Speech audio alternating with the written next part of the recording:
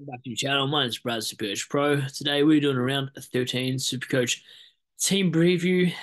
Just as my screen is loading. Didn't score too well this week, but that's okay. Look, you've got to have one down week, I think, in SuperCoach over the buyers. Now, of course, when you start recording, it just for some reason doesn't want to have a bar of it, but in the end we get there. So 1776. It's not a bad score in terms of the 4 week block I'm predicting. Um, Not a great round rank, but I don't really let it get to me these days. Like if you have a poor week, no point moping about it and cracking it and whatever. We're still positive vibes here. 8,610 for the season. Despite a poor week, we only lost 2,000 spots, and I think it's because, like I said, the week before we had like a 2,000 week last week, so I kind of predicted I had a 100 point buffer over the competition. So by having six primos out and being pretty round 13 buy heavy players, I knew I'd have one good week, one bad week, and then two pretty solid weeks the following. So I think I'm just going to do the one upgrade this week. I've had a look on my side, and yeah, we missed a couple games here in the round, but we've got an overall pretty good knowledge of the side. I'm pretty confident from here on out the next 10 weeks, 11 weeks, whatever we've got left, that the side will come home pretty strong. Going to finally upgrade my ruck line. That's where I'm thinking at the moment.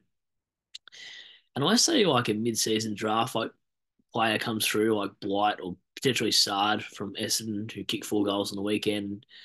Despite his ankle, if he gets up, I might look at going early on someone like that. But at the moment, just while my screen is loading and I'm trying to buy some time here, I'm looking at Dowling this weekend from Adelaide. I didn't go early because I didn't want to sort of hurt my future upgrades.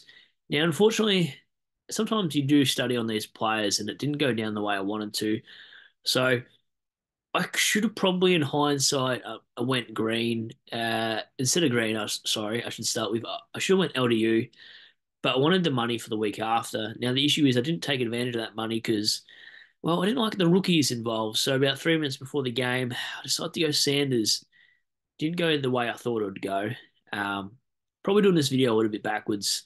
But you got the 17 touches. The CBAs were there. Now, about 3 minutes before the game, he wasn't named on the bench. He was named like on field. And I thought maybe Tog goes up. He scores these 90s for me. He could be a handy F7 kind of guy, M9 kind of operator.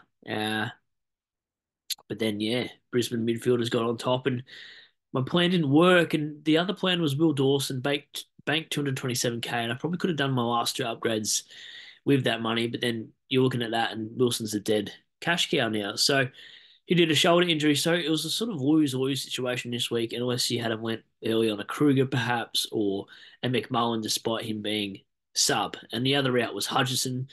But I don't know, bloke's been averaging like 9 disposals in the VFL, averaging like 60 Supercoach points. Didn't really appeal to me, considering I need around 15 players as well. So it's lagging today, the internet. But the thought behind Sanders was like, maybe I can make some decent money. Now, I made 25K this week because he had a 98 the week before, but maybe he's in favour with Bevo again. Richards isn't back. You look at his scoring, like it's been all right, 99, 98. 82, 77, 73. And this is, time and ground's been pretty poor for it. 97, 83, 85, 98, 99. And these are decent scores for a guy that was 296K. I thought, why not take the punt? A few poor scores here, but generally because he was a sub or been subbed off, etc. So it was worth the risk assess for me anyway, because I've only got two upgrades to make. So now we'll go back to the way it should be. You go from the back line. Obviously, I didn't have Ryan playing, Young playing in my back line, Houston. So you're three primo short. You're not going to have a good week in that one line, respectively. Dacos, 64. He copped his shin here to play his knee. A bit of soft one here for me. The only spray I can probably give is like, now I know Muay Thai and whatever is so different to footy, but you cop shin on knee and shin on shin sometimes in Muay Thai, and you just get on with it and keep going. So this soft as butter player, and I get that, Collingwood are up, but mate, it's a shin knock. You had the quarter time break, 5, 10 minutes, whatever you get. to freshen up, get back on the field, just play it out, mate. Like Vitell was at such a dud of a sub. Do you really need to give this bloke a run? Maybe take side bottom off. He's an older player, but Nick, just I don't know, even park forward. You just to me, I think it's just I don't know, it's just dumb. Like it's not even a painful injury. I've done plenty of those and continued to train for 45 minutes an hour in Muay Thai. Maybe my shins are conditioned better than Dacos potentially, but frustrating. 64 if you captain him because he's a soft player. It's annoying. Like you got a run with roll as well. Neil Bullen went with him. So if you watch a pre-game, he probably would have been turned off by that and went to see Gorn, hopefully. But to come off with that really annoyed me. But he's such a highly owned player. That's probably my only negative about this week's review. And then, yeah, 129 for Shees. I was thinking about a VC, but kind of had a feeling a sort of plethora of VC option and not something like that I'd be enticed by to take. So, thinking about him all week and didn't go there. Then Fish brought him in this week. So he was a good trade in. He was a very good trade in, 120. Came off in the last quarter. Copped a bit of a knock. And again, like these players cop a bit of a knock and they come off and don't want to. I don't know.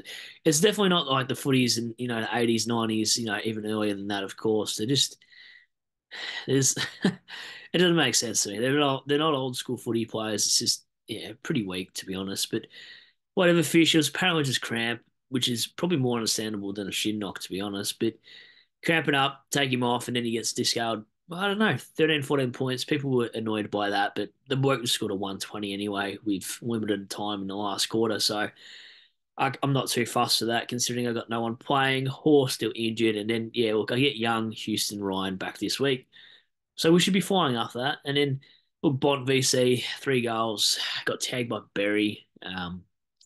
That's a frustrating one, but look, I didn't want to go Flanders in my opinion because I thought he probably doesn't got the ceiling, and Luke Ryan went 122 against St Kilda, so kind of thought it would be a similar sort of game. So I thought, you know what, chuck the Bont VC because there was no way I was going to take a 120 this week. It was either something really big or bust, and that's why I thought Bont or bust. Um, and then yeah, Steel 98. Bit annoying with Steel. He does this a lot. Still averaging 110, so it's whatever. 82 from Rao. Just Gold Coast away from home aren't the same as what they are at home, so it's whatever at Marvel. Not too much to talk about that one. And then Miller got tagged. The tag is definitely back this week. I think he'll be back for a while now. So 58 from Miller. It was a strange one to tag because if you're going to tag a player, it's probably more Noah Anderson that cops the tag. But before this week, I think Miller was like that 12th or 14th ranked midfielder as a pure midfielder, averaging. So I can't really complain too much. Still averaging 107, and look, it's his first game under 87 this year. So it's whatever. Dawson did the same the week before, and then Oliver 97 probably played better without Petrarca there. Maybe because they had to use him more in the CBA as not a high half forward when centre bounces were required. And I think he got a fair chunk of the CBAs and stoppages, etc. But just doesn't look like he's running to the contest as quick as he used to. So he's even a player I probably won't look at next year.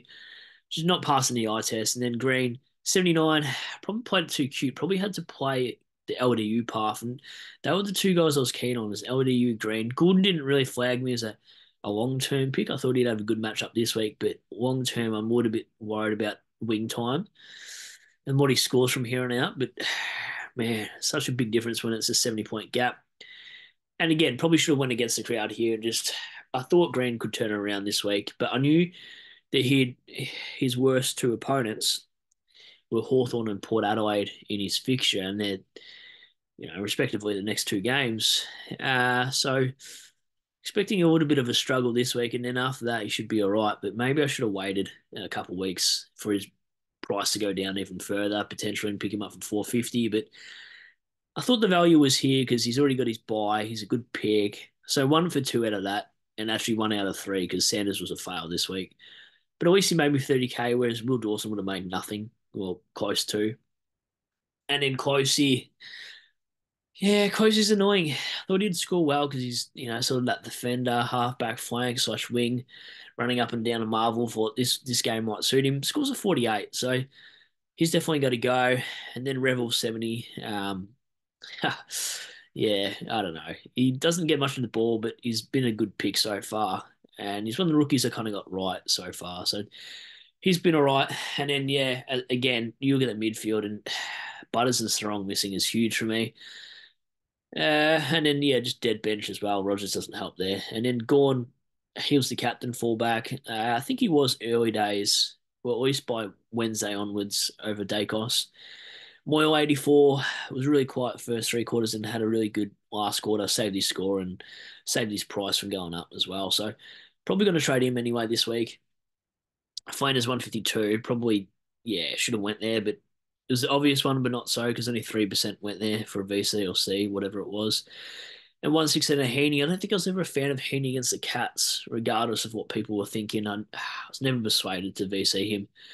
And then Jacko missing in the forward line, so it does hurt. And then Kerno 80 didn't see the game, but it's probably the game after his buys that I'm looking forward to. The run home looks good.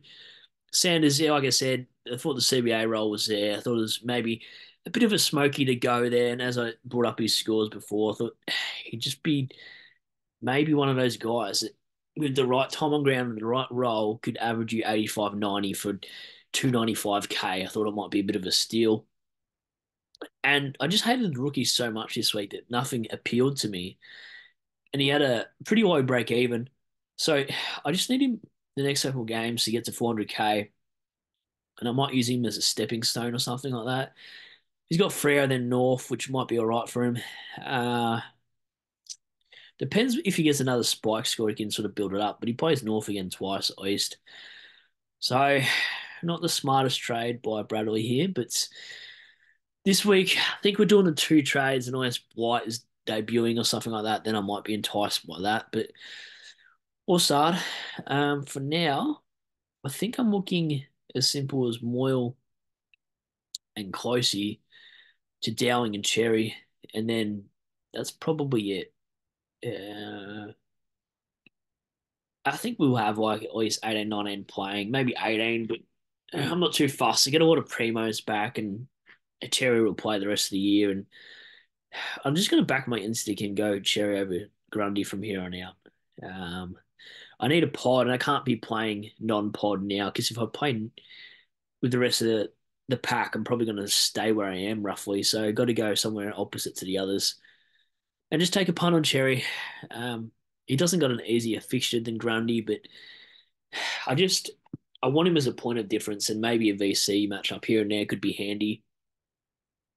The tackle game helps. I think the new rule will definitely help this bloke. So if my screen will load, I can get into my trades a little bit quicker than this. But thank you for the live stream views at the moment. Been doing a lot of live streams lately. Had John O'Carroll on tonight as well, so it was good fun. Should have probably made the invite a little bit earlier. But it is what it is. And then, yeah, look, I don't know if there's a Thursday night game for this one. I think we're done Thursday night games potentially. From what I remember, early days VC and C couldn't even tell you. Haven't looked that far yet. I might do something smoky this week for VC potentially. Maybe I don't know what I'm really thinking early on. Uh, but this is what I wanted to do to complete my ruck line and stop mucking around in rucks for the rest of the season.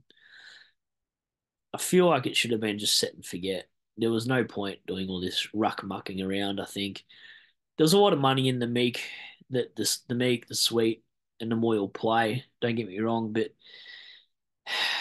a lot of headaches too because you have to trade them out at the right time and get everything aligning at the same time is hard to do. But what I have been good at this year is trading out my rookies before they go down in price too much, like sort of trading them out before they lose cash. So Combin we got rid of a week early. Had a break even of 48 last week, and he got a 32 this week, so that was a win. Got rid of Sharp this week because he was on the buy and need some players to come through. And then who else? We traded Wilson this week, so he scored like a 25, I believe. something like that. And then who else? We traded Reed, obviously, because he's suspended. Now, if my screen will load, I don't have to keep talking. We can just bring in Cherry and Dowling and then call it a night. Definitely not Oscar or any of these guys. DeConning would be an interesting one. I'd love to pick him, but if he already had his buy, I'd be very tempted. But I think with Pitnat, he only averages 70, and that sort of worries me if Pitnat came back. And then midfield, definitely not Ruck. You know, why would you have a Ruck midfield? That'd be weird. You couldn't even switch him anyway. Midfield, Adelaide, just sort by filter to make this as quick as I can. And then we'll have, what, 7 trades left with 1 upgrade. So hopefully 1 up, 1 down, and have 5 trades left and a complete-ish side. I think you've probably fade Stewart, though, next week for Stephen May. I think I need another pod, and he might be it. He's actually a good scorer, surprisingly. If you've followed my live streams and whatnot for a while, you'd understand him. Oh, I actually like the pick. Take out his injury game too. I'm pretty certain he's averaging more than Stewart.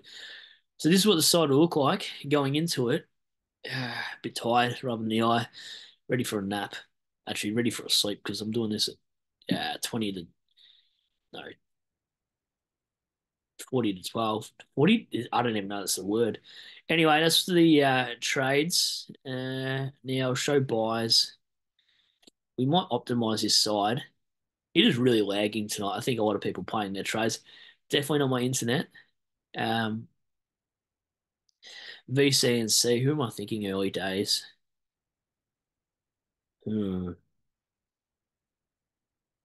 14. Optimize. Well, by optimizing your site, it gives you what they think is the best projected, but it's not always the case. Like, I don't even look at my projection. I'm pretty sure my projection was at least 200 points clear of what I got, and it's never correct for me at all. So, looking at the fixture, the tag's back, so I've got nothing in that St Kilda and Lions game. Neil's probably going to get tagged, so I don't like anyone there.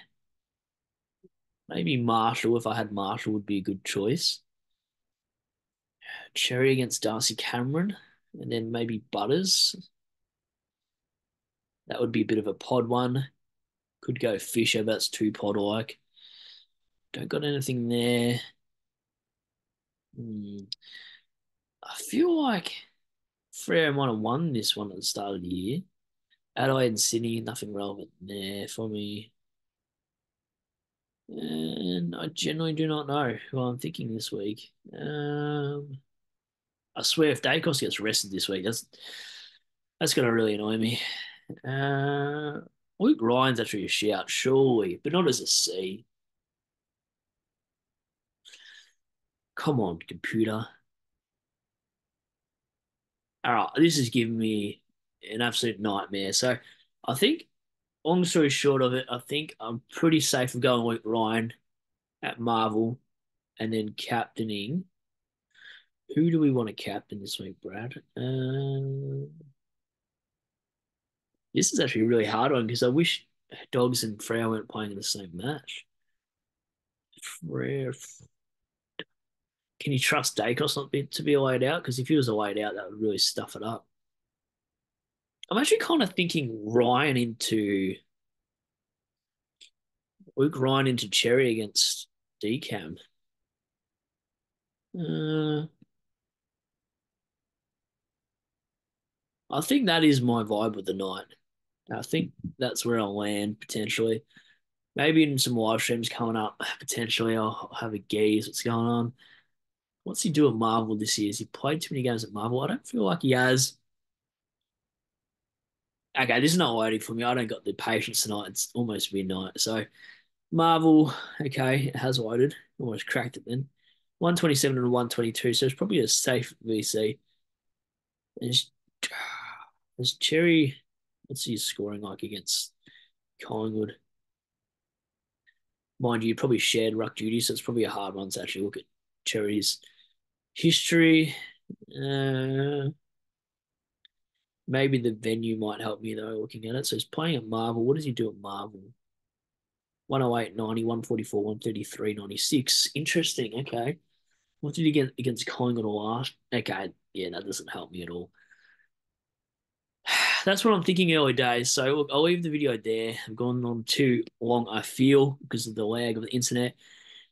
Yeah, look, if you enjoyed the review, as per always, don't forget to give a like and sub if you're not already following. The sub will also notify when I am going live. So I'll probably try to get more guests here and there too with the lives now that we're coming to the back end of the season. Because there is some other opinions out there as well. And I'll leave the video there. Hopefully you guys scored well. I will definitely catch you on the next one. Thanks for watching.